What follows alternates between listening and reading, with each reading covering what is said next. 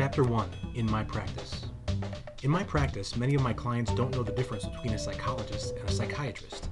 These are not ignorant people at all. Some have earned impressive degrees, and many struck me as brilliant in their own ways. They simply don't know this particular piece of information. Their lack of knowledge has become apparent in a variety of ways. Once, after finishing a long clinical interview with a client, he looked at me expectantly. When I asked if he had a question for me, he asked impatiently, "So what's the prescription, doc?"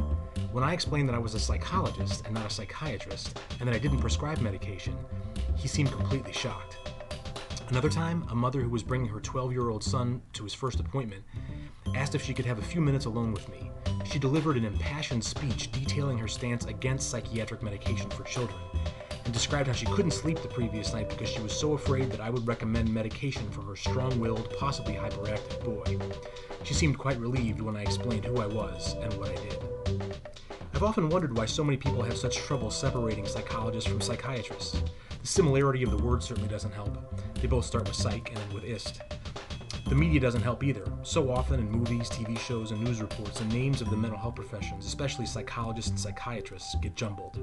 I've come to the conclusion that part of my job, when I speak to new or prospective clients, is to make sure that they understand the difference between a psychologist and a psychiatrist. I consider it part of the informed consent process, an important element of what clients need to know in order to make an educated decision about whether to move forward with treatment.